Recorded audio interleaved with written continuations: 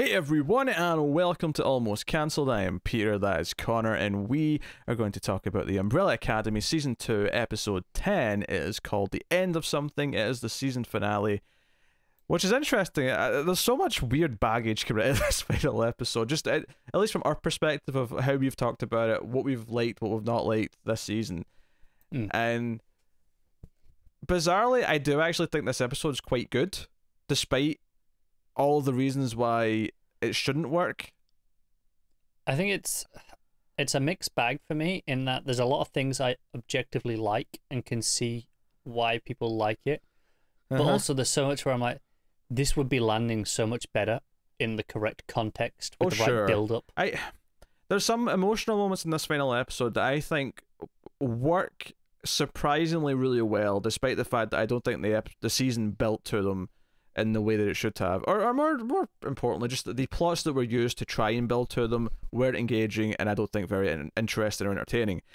There's definitely some that still don't. For example, the heartfelt goodbye between Sissy and Vanya. I felt nothing for that, but the whole family deciding to come with Vanya after seemingly saying no in the first place to deal with her problem because she needed her family. It's such a nice contrast to kind of what caused a lot of the problems in season 1, is them not being there for her. That it actually, it's almost...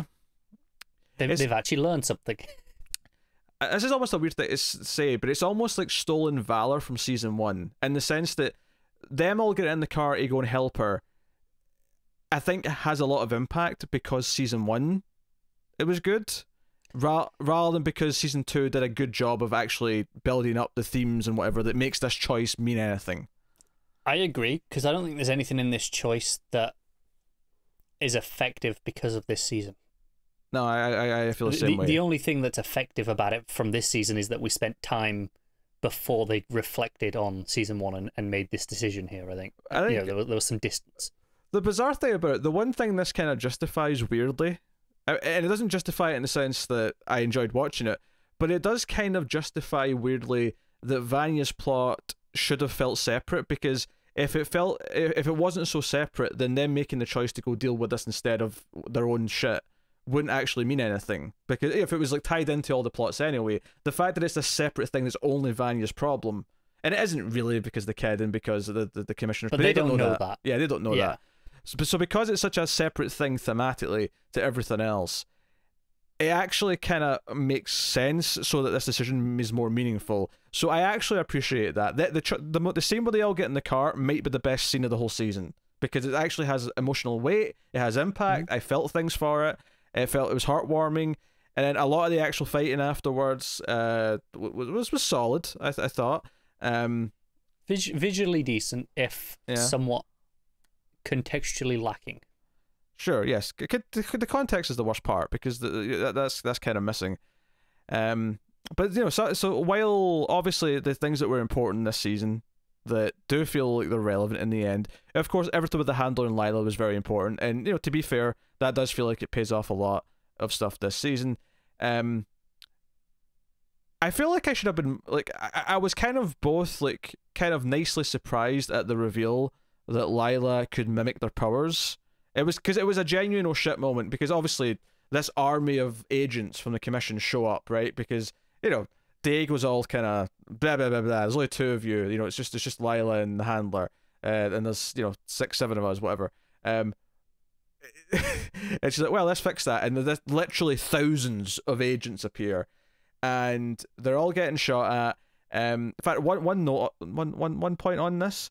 I guess it makes sense that Diego could, manipulate things that aren't just his knives, but it feels weird that we've never seen him do it with anything before this point. No, I think that's not true. I think we actually spoke about this in season 1, in that his powers were basically Magneto.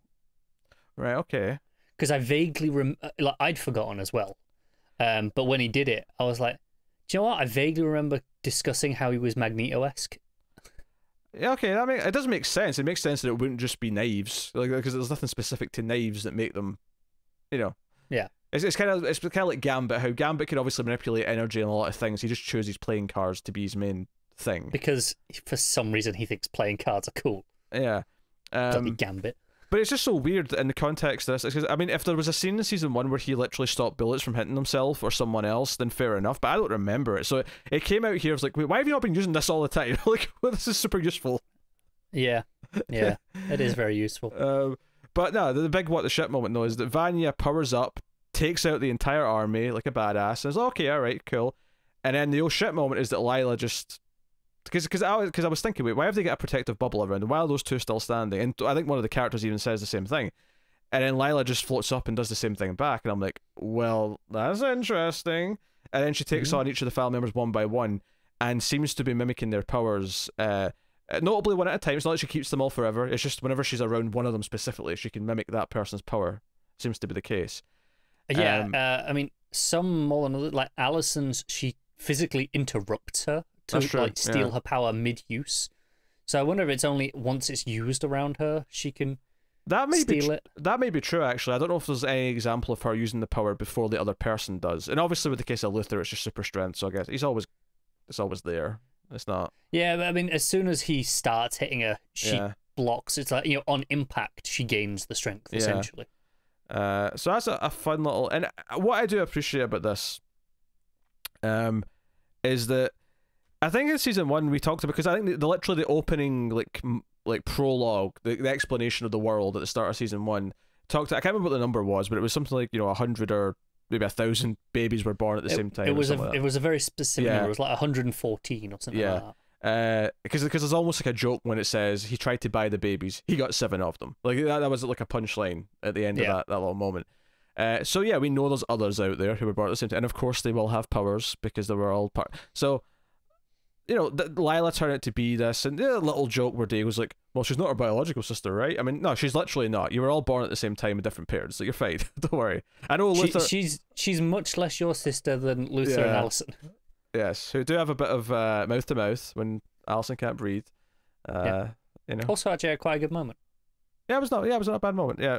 Again, it was one of these weird things where it didn't even feel like anything in this season really mattered for this moment. This was all built on the relationship from before.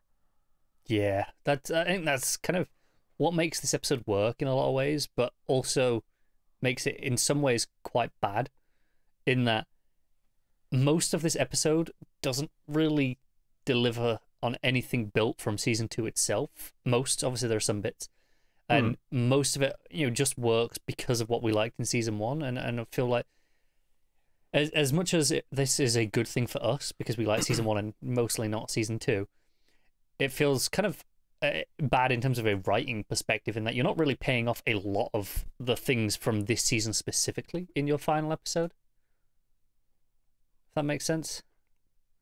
It does. I'm kind of conflicted though, because I do think the episode is pretty good, and I think I do as well. The stuff that pays off all kind of works really well.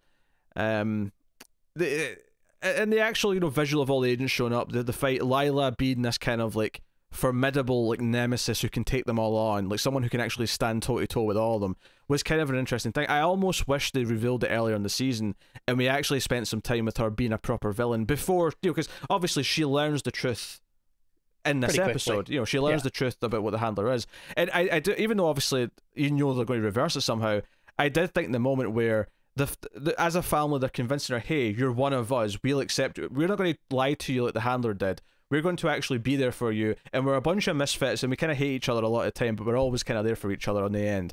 And it was kind of a heartwarming scene given all the choices they made for Vanya later on, and I thought the scene worked quite well, and I thought it did it. And honestly, the handler sometimes I think is a little bit grating to me. She's kind of one note in a lot of ways in a lot of her scenes throughout the season.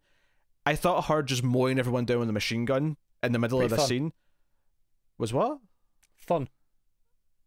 I was going to go with dark, but sure. I mean, honestly, in this show, those things kind of go hand in hand. I suppose that's true. In a good way. Like the dark things in this show are played with a tint of irony or tongue-in-cheek, when this show does it well. I mean, I didn't get funny, but I mean, it felt dark to me. I actually felt something, even though I knew they were obviously going to have to reverse, because they just killed off the entire main cast. Obviously, they're going to reverse it. And I had remembered this line, the seconds, not decades advice that Hargreave gave to 5. I don't think we actually brought that up when we discussed that episode. If I have a complaint about it, it's that it felt like such a, I don't know, unemphasized little beat that I don't know. Like I didn't even feel the need to talk about it at the time because it didn't feel that important. I remembered like after we recorded, and I went, never mind. Yeah. Like I kind of like I felt okay, it's probably going to come up and it'll be the crux at some point, but it was such a standard moment, I guess, in terms of the advice. It was just, oh yeah, okay, sure, that'll come back up, but not in a really notable way, if that makes sense. Again, it's just like, yeah, okay, it's the expected cliche almost. It's the end of Galaxy Quest. Pretty much. It's the end of Galaxy Quest. So, you know, 5 reverses time. He's just alive enough that he tries to jump back, and we see an actual visual of him running back through time, essentially, as things are rewinding. Rewinds, yeah. And the Swede, of course, is the one who makes this possible, because the Handler's about to kill 5 when he's lying there, and the Swede kills her out of revenge. And he's let to go. He ends up joining the cult that Klaus was in after the end of the episode.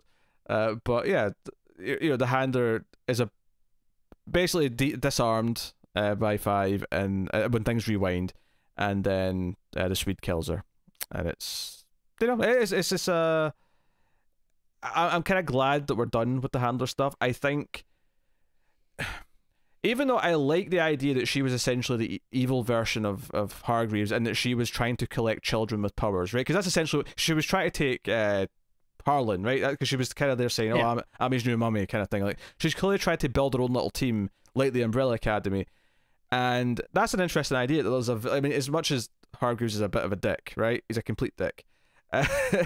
Ultimately, our team is the heroes, at least in theory. Well, yeah, but this is what I find interesting: is you go, okay, they killed off the Handler, and you know, you're disappointed by that lack of potential, I guess, that they could have done with that. But like you said, she's kind of a bit one-note grating in a lot of her scenes. Oh no, I'm not by the ending essentially giving us what could very well just be the evil Hargreaves version. But I think you've misunderstood me. I wasn't trying to say it was disappointing. Oh, okay. I wasn't trying to say that at all. I'm kind of happy she's gone. I think I was trying to say that she got a little bit more interesting here in this last episode, but I don't actually think the events of the season with her largely were that exciting. And then, you know, I look back at some of the other plots this season, and we were saying last week, you know, how are some of these going to feel important by the end? Everything with Dave the Soldier, nope, we could have axed that. That should have been more Klaus and Ben possession bonding time. Everything with the gangster, you know, which I want to just mention, you know, because we've had a handful of commenters kind of frequently every time we bring up the gangster, go, yeah, okay, it's Jack Ruby's, the guy shot, you know, Oswald, you know, we know, it's fine, but and because they kept reminding us and we weren't mentioning it, I thought, okay, so that's going to play in at some point. That's important. No, and it's really not. It's only important for that vague Kennedy connection, for the basically the payoff to that being a thing is the scene where, you know, episodes ago, where they all meet up, and I think it's Diego being like, look, everything's connected to Kennedy. That's the payoff to why Luther was working for him. That's it. I never forgot who the gangster was in terms of, like, you know, what he did in history. I just never remembered his name, so I never bothered trying. Right, and it just, but because people kept reminding us, I thought it would matter, and then it didn't. Yeah, no, this might be shocking to some people, but these details of certain historical events that happened in the US are not taught in UK schools, so the name's not first-hand to me. Taught in English schools. JFK, that whole assassination is done.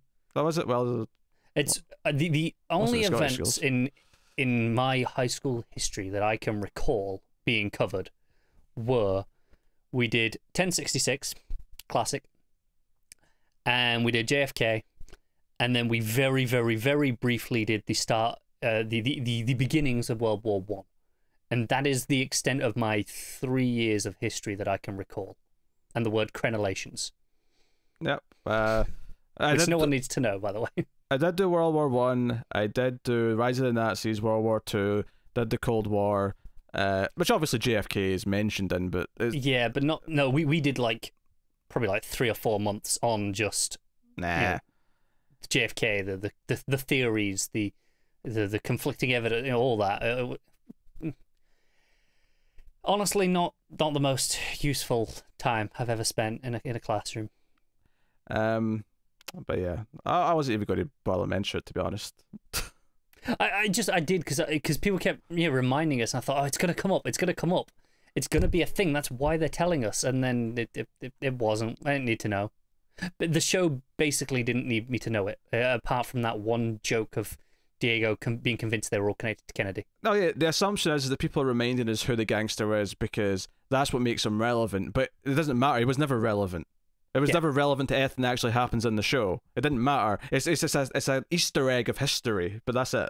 It was never actually important. It's at best it's a distraction. It's it's just something just to throw out there and go, hey, look at this, and make you misdirect you onto a certain path. Yeah. Diego Lila's relationship, it was okay. It was kind of, I was never really super invested in it.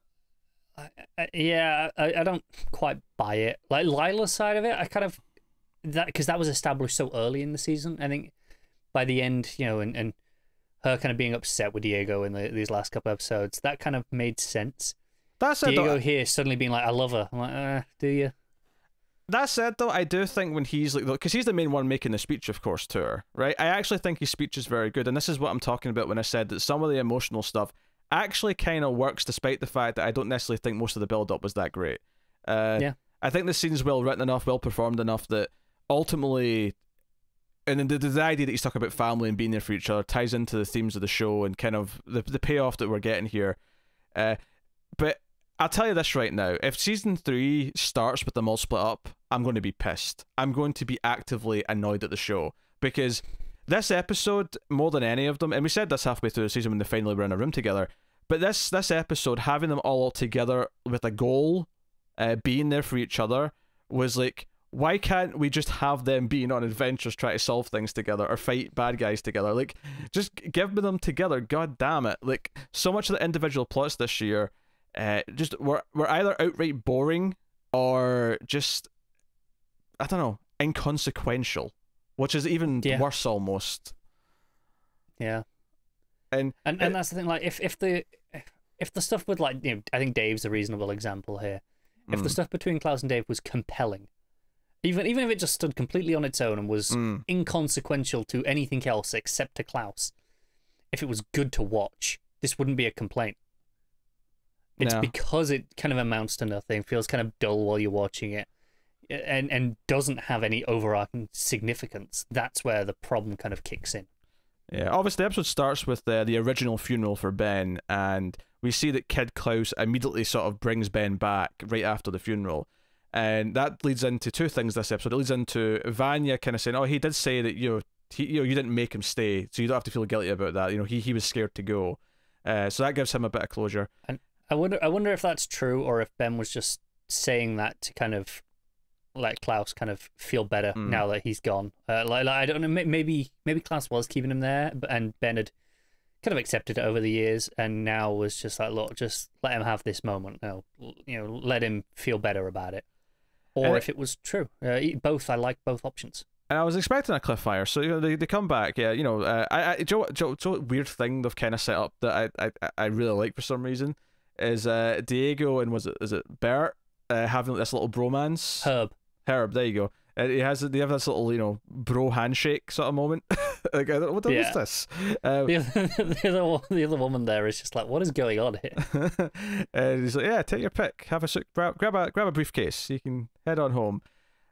So and it was nice to have Alison write a letter to Raymond, have a little bit of a payoff to that. Makes sense that she's going back.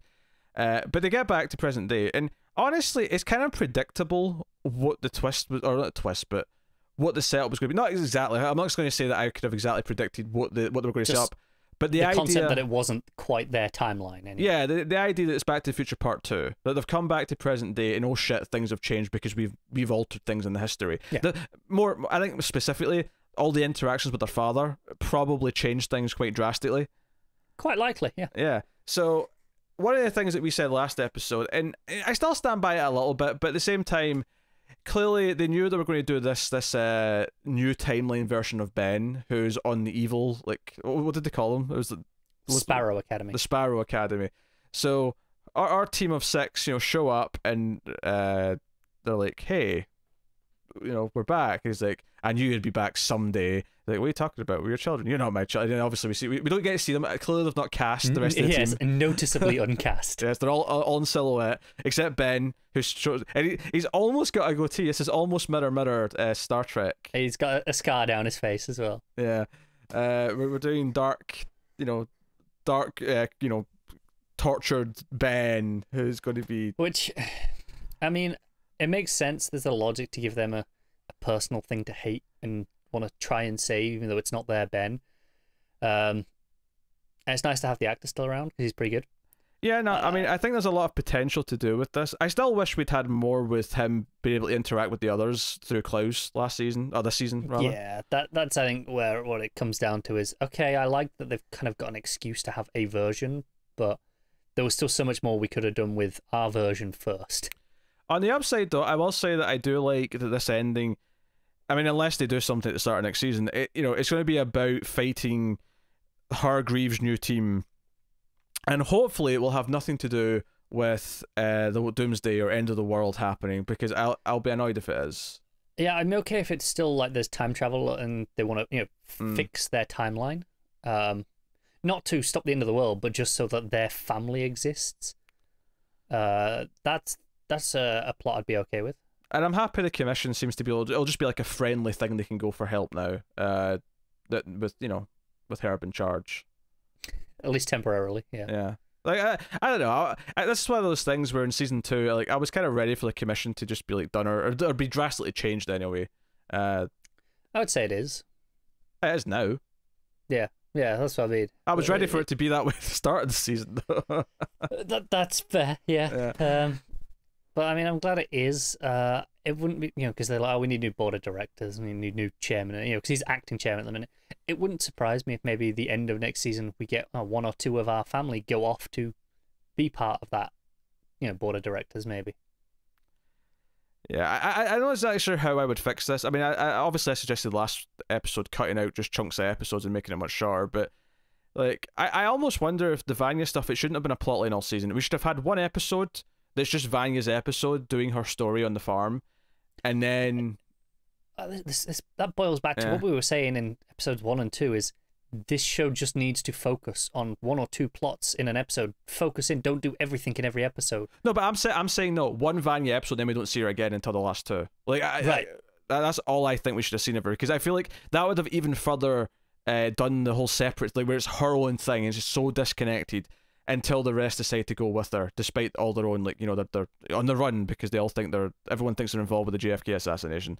So yeah, I think that would hit that home further. It might have worked better being a condensed story that can, because if it's well written and well performed, I might have been a lot more into the actual romance itself. As it was, it felt so drawn out for time that I was just kind of bored by it by the second time we saw them in an episode.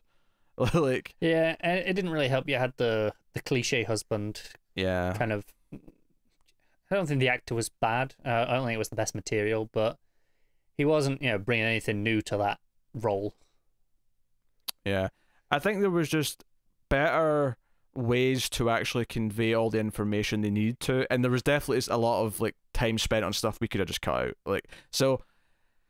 I mean, I'm still down to watch season 3. Obviously, my expectations going into it now are far more tempered than. It's the sort of thing where if season 3 happened to drop at a time where there was a lot of other stuff on, we were really busy, I'd be like, do I have to? It'd be less of a priority for sure. I mean, I think the ending is solid, and I think a lot of this last episode is actually surprisingly good. But it's one of these things where, like, I sometimes I wonder if people are like, oh, you're being too negative. When they get to the end, they'll understand. But the ending, this episode, doesn't retroactively really make anything in the season better. It makes the flaws stand out more, because I'm like, well, why couldn't it just be this good the rest of the time then? We weren't achieving anything. It's annoying because you can see they're capable of doing good episodes. Materials just stretched it over too much, I think. So I think that is probably the case, and just a structural thing as well. Rather, in terms of the pacing, obviously as well, but just the structure of how they do episode by episode, and maybe the season as a whole. Yeah, if I was rating this season, it'd be like a 6 out of 10. I'd probably give it a 5, to be honest. Oh, okay. It's okay. It's fine. It's not bad. Some things I like, some things I really dislike. I think it evens out for me. That's fair. That's fair. All right, there you go. That is the season finale of the Umbrella Academy. The boys, obviously, thematically, it's kind of got some crossover with it. That's starting back very, very soon. That's going to be weekly on Amazon Prime, although they're dropping 3 episodes the first week, so they're doing kind of the Hulu thing. So that'll be week to week after that, though. Early buzz for those 3 episodes has just come out in the last day or so, and very positive. Oh, good. So, and we're covering Lovecraft Country week to week just now from HBO as well. So maybe check out those shows if you haven't. All our reviews for the first season of The Boys are there as well if you want to watch those along with the original season. Otherwise, though, if you want to keep all the content coming, please do like. It's a good, easy, and free way to support us. You can also support us financially over at patreon.com/MailFuzzTV for as little as $1 per month. You can, of course, get us on Twitter at mailed_fuzz for channel updates. But otherwise, that is us. So thank you once again for watching or listening. We always appreciate it. Keep watching TV, guys. Have you got any vanilla?